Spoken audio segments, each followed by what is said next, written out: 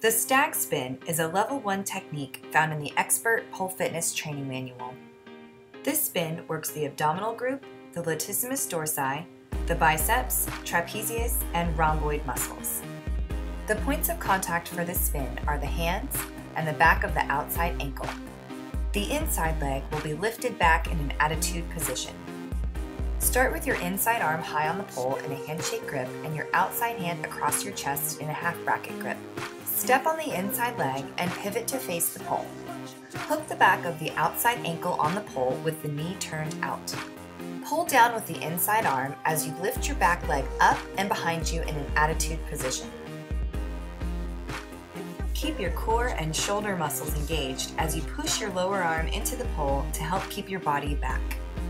Continue spinning down towards the floor and land on your feet to finish.